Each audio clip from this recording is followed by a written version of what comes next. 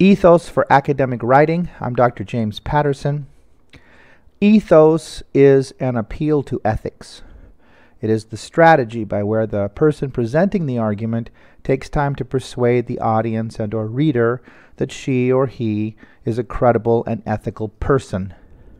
One of the key areas in which we can influence our audiences or our readers is through the careful selection and integration of research materials into our writing.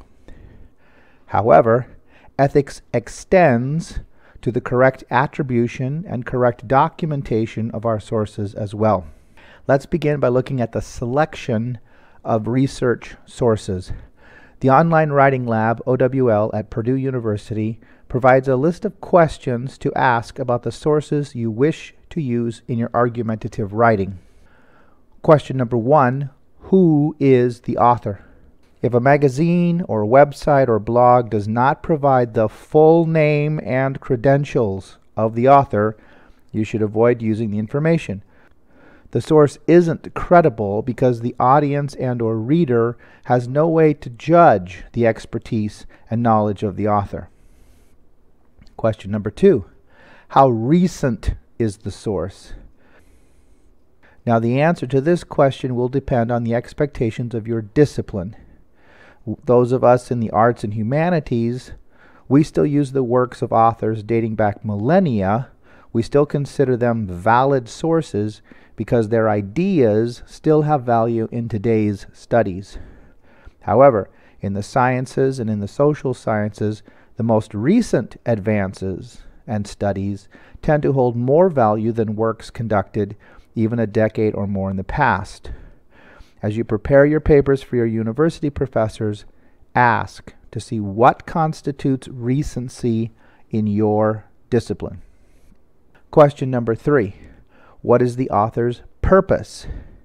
As we'll see in this course on argumentation, everyone has a bias. The more credible experts in the fields will acknowledge their bias. What is important is for the researcher to ask the question, what is the author's purpose? Even a source which is clearly written from an argumentative stance can have value as the author presents a claim and or proposition, supplies evidence, and provides reasoning to support her or his claim. Question number 4, what types of sources does your audience and or reader value? This again will shift depending on your discipline of study. Those who conduct research in interdisciplinary studies sometimes have to recognize that the value of some sources as they're presented in one discipline have a different value in the interdiscipline that you're working in. For academic writing at the university, dictionaries and encyclopedia are not accepted as credible sources simply because the information they contain is considered common knowledge. Some professors will be very suspicious of information retrieved from a blog or a news posting that does not include the author's full name and credentials. Now let's talk about the integration of research materials. When the time comes to write your draft, you will want to make sure that your research does not become the paper.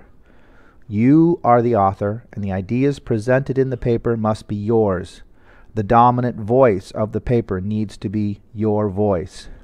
We bring in research materials to build credibility for our ideas, to present and verify evidence, and we can use an expert's reasoning as long as we credit the expert and use our own words in providing the link between the evidence and claim.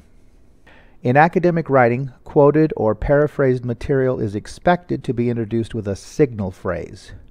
A signal phrase simply lets the audience and or reader know that what follows is drawn from an outside source. Some students provide full and complete bibliographical information in their signal phrases, and this is simply tiresome for the reader. The full and complete bibliographic information belongs in the bibliography at the end of the paper. A signal phrase, however, can provide the name of the author or authors. A reference to the title of the work should only be included in the signal phrase if you are using multiple sources from the same author in your paper. In academic writing, quoted or paraphrased material is expected to be followed with a parenthetical reference. In MLA documentation, the parenthetical note includes the last name of the author or authors and the page or paragraph number of the quoted or paraphrased material. In APA documentation, the parenthetical note includes the last name of the author and or authors and the year of publication. In both cases, the author needs to provide enough information in the signal phrase and in the parenthetical reference to guide the audience and or reader to the correct listing on the bibliographic information at the end of the paper. Here's an example number 1. According to William Strunk, Jr., quote, "The proper place in the sentence for the word or group of words that the writer desires to make most prominent is usually at the end." End quote, parentheses, Strunk, Jr., page 26, close parentheses, period. The signal phrase is, according to William Strunk, Jr. The parenthetical reference is Strunk, Jr., page 26, in parentheses. Here's another example, example number 2. According to McCrimmon, writing a research paper then is not just stringing together statements from books and magazines, it is completely reorganizing and reworking the source material into an original composition. Close quote, open parentheses, McCrimmon, page 346, close parentheses, period. The signal phrase, according to McCrimmon. The parenthetical, McCrimmon, page 346, in parentheses, period. Both examples have a signal phrase and include a parenthetical reference to guide your reader or audience to the works cited bibliography.